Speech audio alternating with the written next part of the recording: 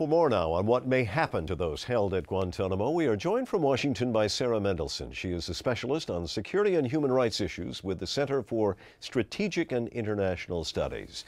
Thanks very much for being with us. Thank you. As we heard now, President Obama has signed this executive order to close down Guantánamo, the detention camp, within a year.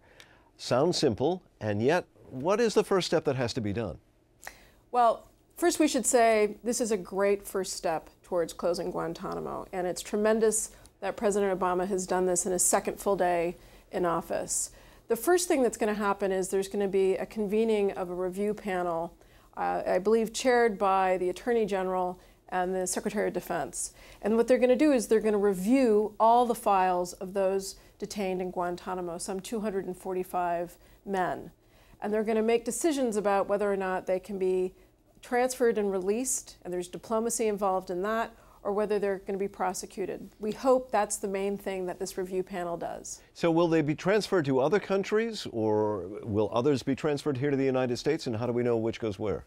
Well, that's what the review panel is going to have to determine. They first will need to figure out who do they want to prosecute, and they may need to gather some new information, new evidence, not tainted by harsh interrogation techniques or torture.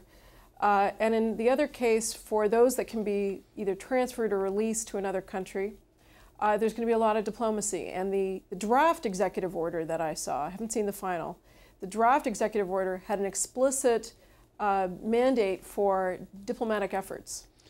And if they come to the United States, if some are transferred here, in what kind of courts will they be tried, presuming there is some sort of trial?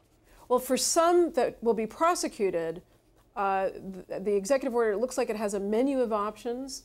The first option I think that they're going to look at is prosecution through the U.S. criminal justice system, and we very much hope that that's the route that they go through. As opposed to a military trial? Well, there could be some cases that, because of the nature of the case, could go through courts-martial, so that a lot of the evidentiary rules are the same as criminal justice system, but it would be under a courts-martial. What we're more concerned about is, frankly, a new system or a tinkering with the existing military commissions, which we think has been pretty much of a failure. Well, we've only got about 15 seconds left. I want to ask you, we saw this report about Pul-e-Charkhi prison in Afghanistan. How are facilities like that affected by the order signed today?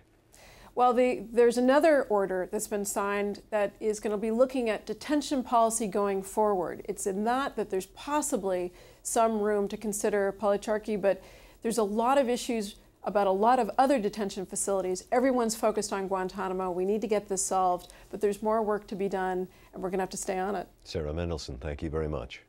Thank you.